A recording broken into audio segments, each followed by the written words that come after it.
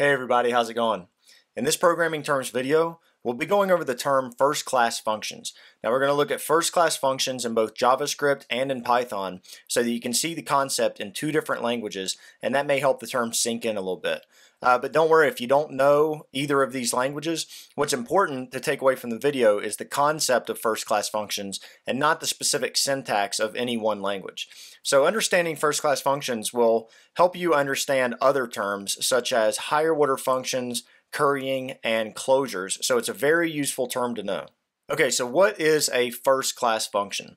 If you look up the definition on Wikipedia, one of the first lines you'll see is that it says a programming language is said to have first-class functions if it treats functions as first-class citizens. And then if you look up first-class citizens for programming, it says that a first-class citizen, sometimes called a first-class object in a programming language, is an entity which supports all the operations generally available to other entities. These operations typically include being passed as an argument, returned from a function, and assigned to a variable. Okay, so what exactly does that mean? So that means that we should be able to treat functions just like any other object or variable. So I think this will be more clear once we take a look at these coding examples. So here on the left I have Python, and here on the right I have JavaScript. So you can see this concept working in two different languages. Okay, so first of all, let's see what it means to assign a function to a variable. Now this doesn't mean that we are assigning the result of the function to a variable. This is where some people get confused. So in the example I have pulled up here, this is what we're used to doing with functions. So we have a function called square, and we're setting this variable f equal to the square of 5. Now down here on this line, I'm printing out the function square, and I'm printing out this variable f. So I'm going to go ahead and run that, and then I'm going to do the same thing in JavaScript, and I'll go ahead and run that. So you can see whenever I print out the function square, you can see that it prints out that it is a function called square. Then when I print out f, it's printing out 25, and that's because we passed in 5 to the square function. And that's the same thing here in JavaScript. It's printing out the function square that we logged out, and we're also logging f, which is the square of 5. Now what a lot of people don't realize is that we can remove these parentheses here and set our variable f to the square function. So if I take out these parentheses and save that, and let me do the same thing here in JavaScript.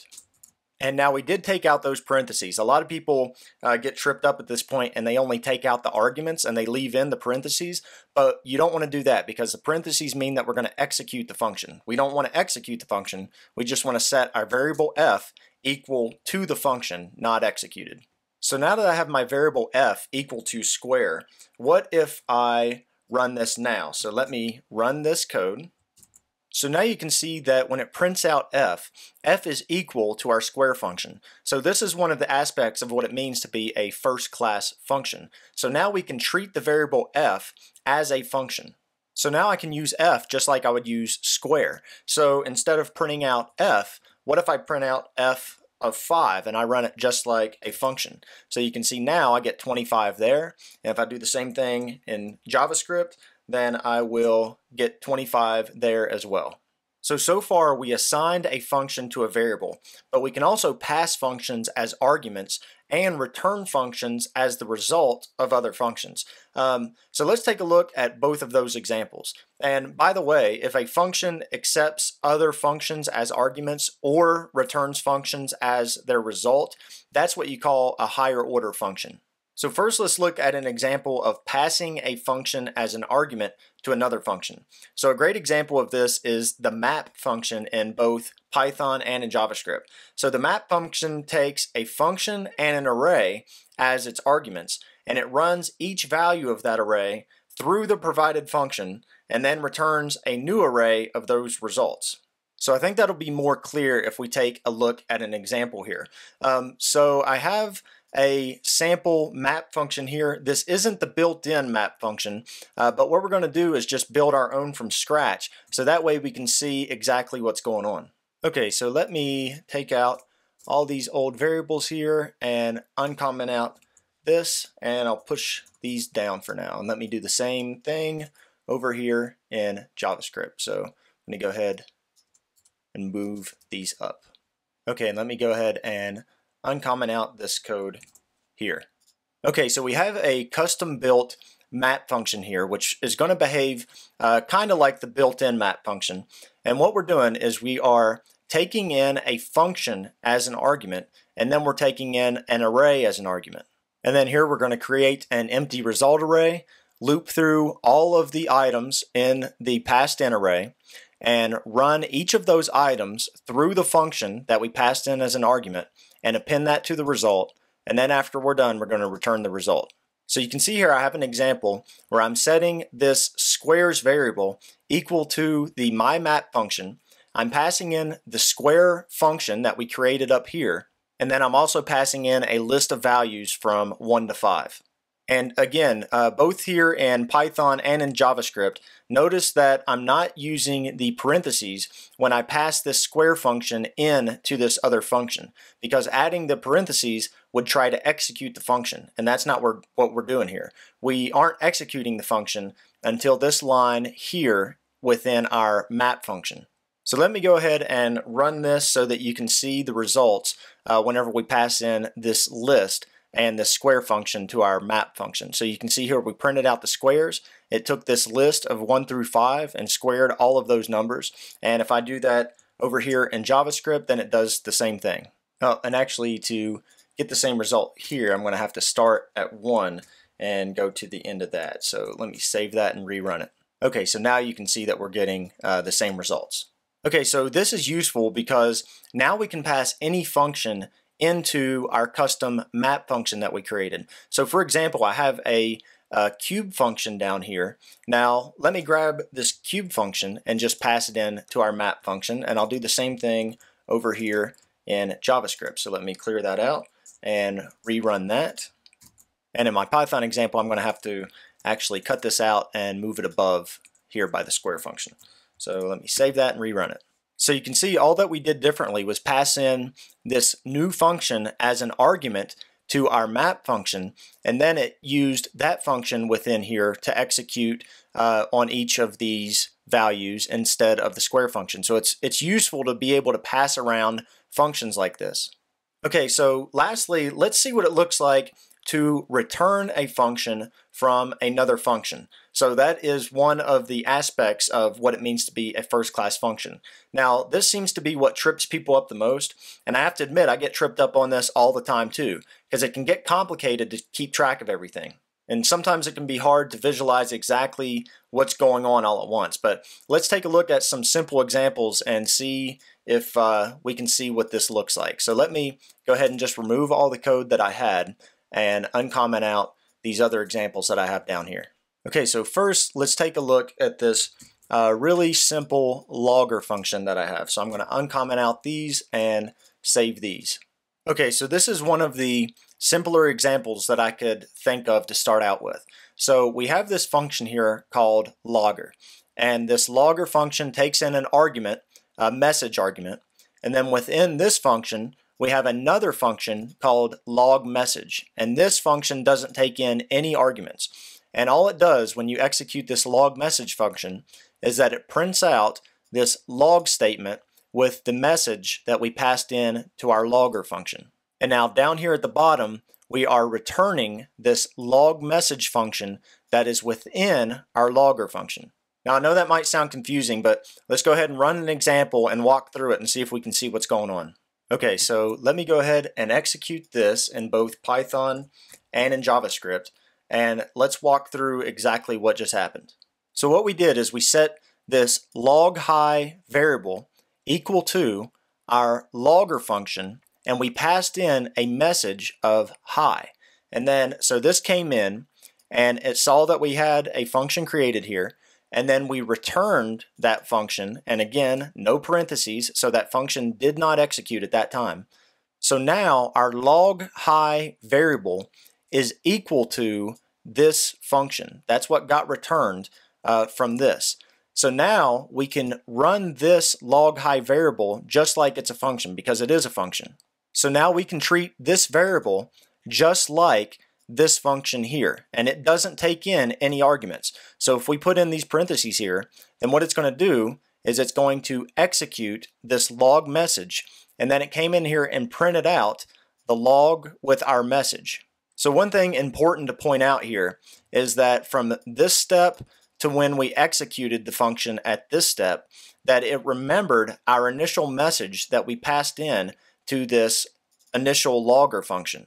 Now this is what we call a closure, but again, I'll go in more in depth into closures in a future video, but this just kind of knocks the point home that understanding these first class functions will help you understand these more complex terms like closures and higher order functions. Okay, so why would returning a function from another function like this be useful? Well, I tried to, some of the practical examples of this can get really complicated really fast, so I tried to make a semi-practical example that we could look at and still understand pretty well. So I'm just going to remove this logger function that I have here and uncomment out the rest of the code that we have here. So let me do this in Python also, and I'll just go ahead and run that. And over here I'm going to clear out the console and run that code. Okay, so let's see if we can understand what's going on here. So I have a function here called HTML tag, which takes in an argument called tag. And within this function, I have another function called wrap text, and wrap text takes in an argument called message. And when you execute this wrap text function, it prints out it prints out the tag within opening brackets here, and then it prints out the message, and then it prints out the tag again in closing brackets, and it does the same thing here in JavaScript. So then back to our HTML tag function outside of the wrap text, what we're doing is returning this wrap text function. Okay, so now let's look at our examples. So I have this variable called print h1, and I'm setting this equal to our HTML tag function, and I'm passing in a string of h1. So at this point, whenever I do that, actually to kind of explain this a little bit better, I'm going to comment out these. So at this point, it's not actually doing anything yet. So you can see if I rerun this code, it hasn't actually done anything. And if I come down here and just print out this print h1 variable, then you can see that it's just equal to this wrap text function. So it's just waiting to be executed. So now we can use this print h1 variable just like it's a function, because it is a function. And if I uncomment out these lines here, now remember the function that we returned, this wrap text function, it takes in an argument called message. So I can pass in, I'm going to execute this print h1 variable that we just created, and I'm going to pass in the message of test headline. And then down here, I'm running this code again, and I'm passing in a message of another headline.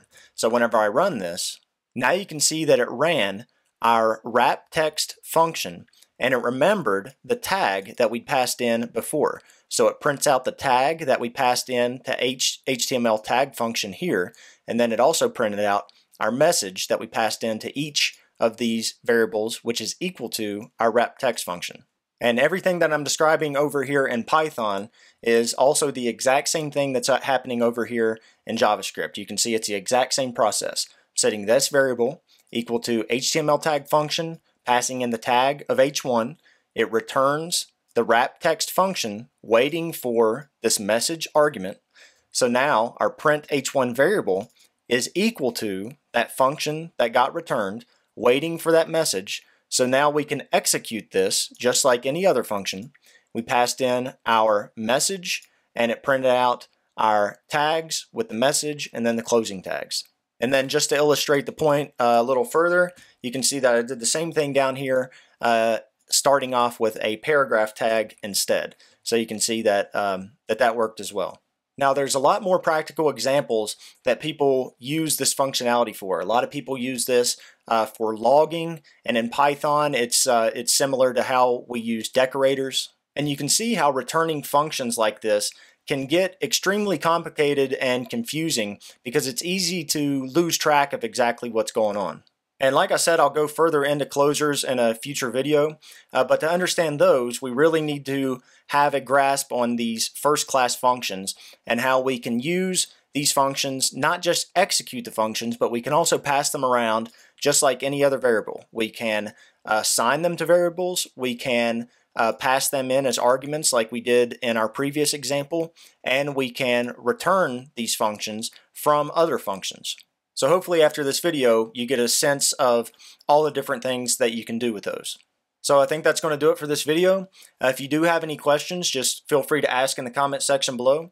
Be sure to subscribe for future videos, and thank you all for watching.